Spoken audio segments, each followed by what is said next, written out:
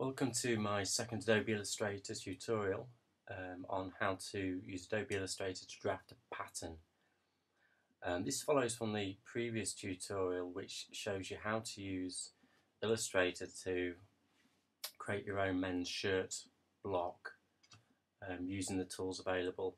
This tutorial deals mainly with the issue of how to put seam allowance onto what you've created. If you followed the previous tutorial, you should have something similar to what you're seeing on the screen now. What I've done here, I've actually split the pattern pieces into 4 art boards, so you can see the sleeve, bodice block, collar and the cuff. Each particular section, as you can see in the layers panel, has an outline and numbers. So go for the sleeve, you've got the numbers, you've got the outline. I've kept the numbers separate, and I've kept them so if I want to alter any of the measurements, then I've got reference points. Keeping them separate means I've got a lot more flexibility in my adjustments, and it's just a lot easier. If you followed the men's web generator, which is available to download on the blog, which looks like this, you will notice that 1 centimetre seam allowance is included on the patterns, apart from the collar where it's not included. The exact reason for this I don't know. These are taken from the Winifred Aldridge books, and in the book she does explain that in industry some designers use seam allowance on patterns, some don't. Why it's mixed on this I'm not really sure. Until I make this in Calico and try it, it'll probably become clear after that. What I'm going to show you is a method of on Illustrator on how to actually put seam allowance on, which makes it pretty easy. The other thing you've noticed on these, which is different to what you probably have got, you've got the straighter grain, which I've added. Straighter grain tends to run 90 degrees parallel to the waist, unless you want to put it on the bias, which is 45 degrees. If there's on a fold, then you don't need the straighter grain, so I've got the fold here, as you can see on the bodice. The actual information in the middle of the panel, that's up to you what you put there. I've put the measurements, the pattern piece, how many to cut, how much seam allowance is on, etc. You probably want to put the date on as well. The cuff, have a look at the cuff. I've actually marked where I actually would like the buttonholes placing. The graphics I've added there, that's for the next tutorial, and that's how to place graphics in specific pattern piece areas, which is going to be the next tutorial. So I'm just preparing there for future. And the same with the collar one there. As you can see on these pieces, I've actually put the seam allowance on.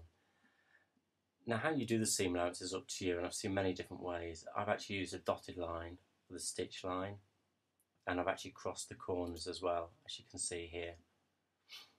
Now some people have a solid line and they just finish at the corners. It's entirely up to you how you do that, but what you're looking for is an exact 1 centimetre line following your pattern. Now I've tried different ways of doing this by just selecting the object and shrinking it, try and see if we can do it that way. It's not reliable. Give it a whirl and you'll see what I mean by that. So I'll show you the way that I've done it on the actual on this collar piece up here. Hopefully this will work. Right, so I'll go to my collar layer. I'm gonna actually turn the numbers invisible so you don't see those. There it is. I'm gonna unlock the outline. Let's just see. Right. I'm gonna work on this top one. Okay, so collar outline.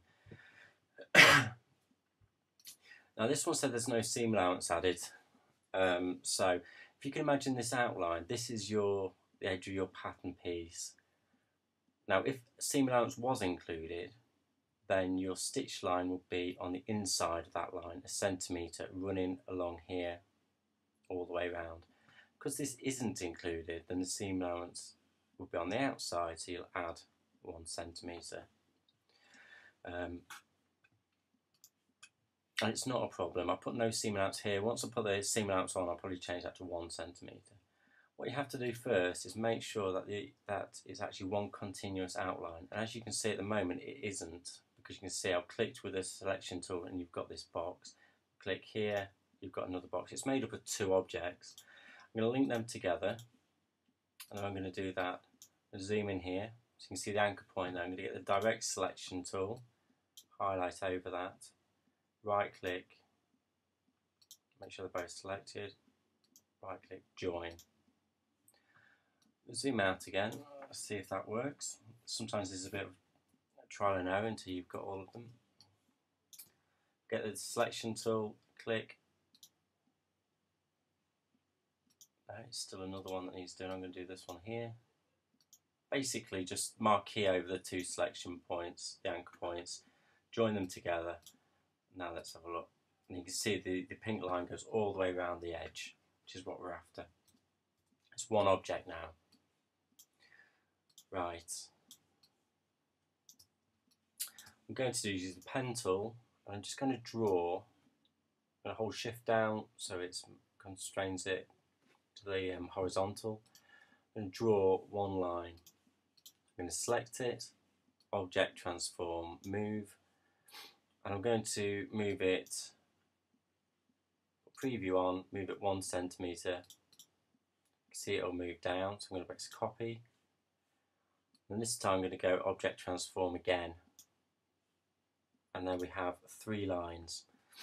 If you marquee over that, and then click here in the brushes palette, and if yours isn't open, go to window, brushes, up here. Click on new brush, it's down the bottom near the little bin. What you need to select is art brush, and OK. Now I'm using Illustrator CS5, so this might be slightly different depending on which version you're using. I'm going to make sure stretch to fit stroke length is selected, and either the direction left or right, that's what you're after, it doesn't really matter. Click OK, and you see what's appeared here is a new brush. I'm going to select my outline, and I'm going to click my new brush, and as you can see it's put a line on the inside and outside. If I just undo that, so this is my line there, and if you watch carefully again, it's put a line either side of that. Now because we said no seam allowance was included, we need to add it, so we want the outside one and that one. We don't need this one here. If I click on that, you can't. It's still all one. So the way around that is actually object, expand appearance. So now these are separate. If I click on it, it selects them all again. It's because it's grouped. So object, ungroup. Now if I click on it, it's only selected that inner one. So I'll hit backspace, it's deleted. So I've got the outside one and the one I'm after. I'm going to select the inside one as my stitch line. I turn it into a dash line. So that's in the stroke options here. Dash. I'm just going to put 6 and 6 space in. Click off there. So you can see my seam allowance is added and I've got my dash. Now it still needs cleaning up. As you can see here, and the corners are missing, and also here you note on the centre fold we don't need the seam allowance, so we need to get rid of that, and your notches are no longer where they should be. So let's move that so it's a bit more central. So this is a mixture of the direct selection tool and the scissors, and the scissors can be found behind the rubber. So there it is, the scissors tool. So I'm going to do first, I'm going to start here on this corner. I'm going to get the scissors. If I get the direct selection tool and try moving this anchor point, you can see it alters the whole line, and I don't want that. So I'm going to undo it.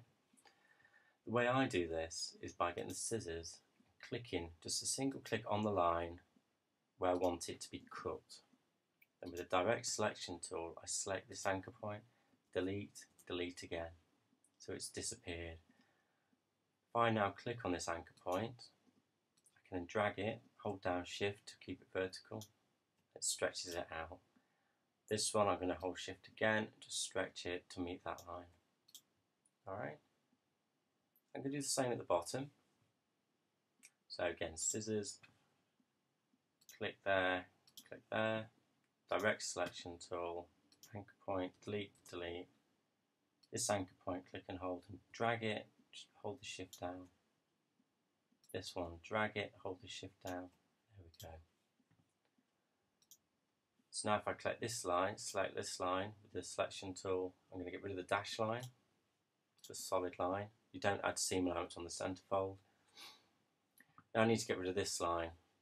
I'm going to do it exactly the same way. I'm just going to click here, scroll down, click here, and then I'm going to select the direct selection tool, click the anchor points, delete. With bits that stick out, I'm just going to literally just drag the anchor point. Okay, so now that will be on the edge of the fabric. These are in the wrong place, so I get the selection tool. I'm just going to click, drag, hold the shift to keep it vertical. It's a bit smaller than the 1 centimetre. Some people have it 0.5, some have it 1. If you want it 1 centimetre, just direct selection tool, click the anchor point and drag. Just going to lower this.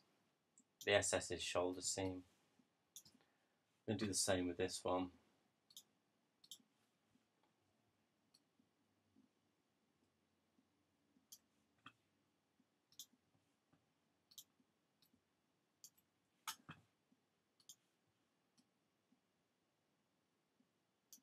Okay.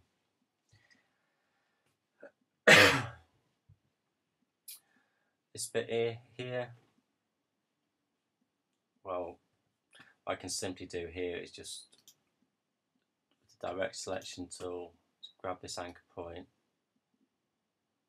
move it back.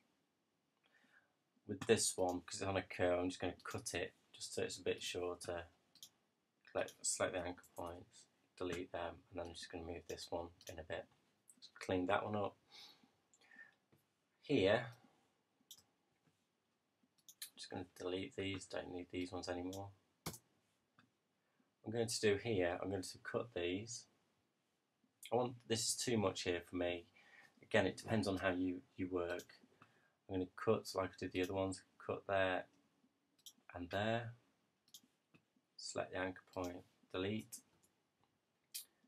Just going to continue dragging this without distorting the line. And the same with this one. Try and keep it a centimetre as best you can. And then I'm going to join those two together with a pen tool.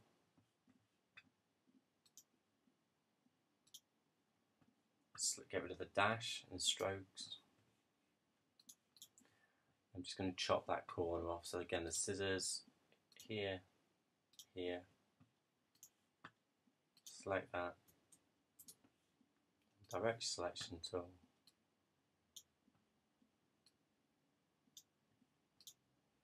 Okay.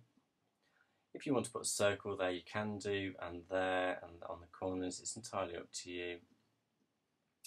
You should end up with something like that, which is pretty straightforward to do. On the more complicated panel pieces, you might have to do a bit more clearing up, particularly around the armholes. Sometimes it's not too clear in what you do, so you're just going to have to play around with the scissors and the selection tools. By the time you've done all this, you'll be really proficient at Adobe Illustrator. And once you've done this block pattern, then you can make it up in Calico, get the fit right, and then alter it, and you've got a basic block based on your own measurements. And that's it. Don't think there's anything else you need to be aware of. And keep an eye out for the next tutorial where I'll be actually placing graphics in certain panel pieces. And bear in mind this is 100% scale, so it's a really good way of actually pattern cutting if you're limited space and resources and you've got Adobe Illustrator. Thank you.